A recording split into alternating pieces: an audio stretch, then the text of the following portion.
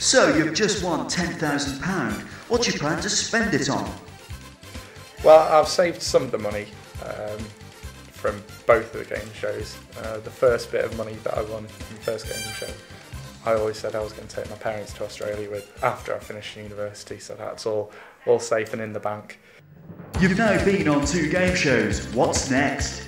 Well, I was asked to do Take Me Out with Paddy McGuinness, the dating one, but there was no money involved with that, so I thought, let's not bother. But I have been asked to do another one with Nick Knowles, who did Who Dares Wins, called Perfection. I think it's a brand new one, so I'm going to see how that one goes and probably audition for that one.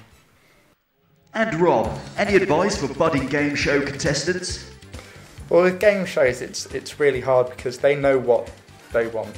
You know, you do your audition and you go there, but the producers pretty much know what they're looking for. I mean, with being so young, when I did the audition for Who Dares Wins, I think I was the only guy on the age of 30 that was there who turned up. So I think age helped. So I'd always say go in for it, and then you don't really know what's going to happen. But always be yourself.